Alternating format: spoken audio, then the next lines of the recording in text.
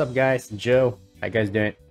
Now, usually around here in like California, you know, we got Disneyland and Knott's Berry Farm very close to each other, right? And like, maybe you guys have heard of it. Say like Disneyland, they have like their own like Disney gangs, right?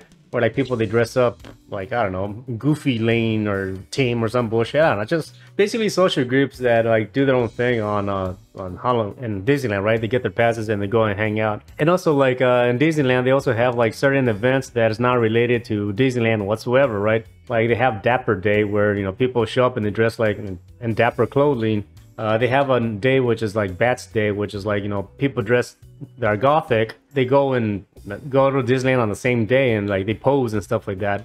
You know, they do stuff like that that's not related to Disneyland whatsoever. It's just something that happens on the internet, right? We went to an event on Knott's, which is called Glow Night, which is again not related to Knott's in any manner. It's just a group of people that they organize this event, and like the whole thing is you go and wear like a bunch of glow sticks and stuff like that, and then basically we walk around the whole fucking park. We do like a little mini parade, and then we hopped on a ride, which was just like the like a little train cabin ride thing, right? We saw this before, and like, you know, we followed the group on Facebook, and like this is something we've been wanting to try out, you know, just for shits and giggles, and we finally did it. I think they do 2 a year, I'm not sure, but this one happened on the weekend of Memorial, on Labor Day weekend. It happened on September the 3rd, 2023, of me making this video. So there was a local Target, you know, we went shopping and we found like a kit of like you know, glow sticks for $5, you know, that has like glasses and necklaces and all that shit. So we just like, you know, bought a kit each, and like, you know, that's what we did. Yeah, that's it.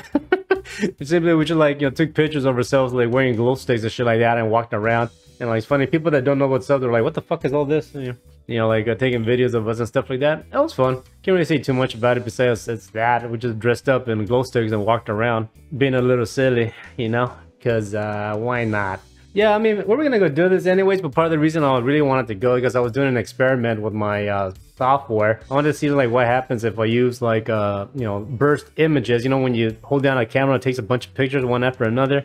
But you can do the same thing with your phone apps, right? So I want to see what happens if like I do that, taking a bunch of like similar images and use my software to interpolate them. Yeah, the results were not that great, so I'm not doing that. So for the most part, you're probably seeing footage that is from the phone itself. Thankfully, I took fucking video, but yeah, I really have to like make sure like I remove like the grain afterwards. So whatever, that's just how it has to be until I get an actual better phone. But anyways, I don't know what else to tell you besides just people dressed up in glow sticks and walking around.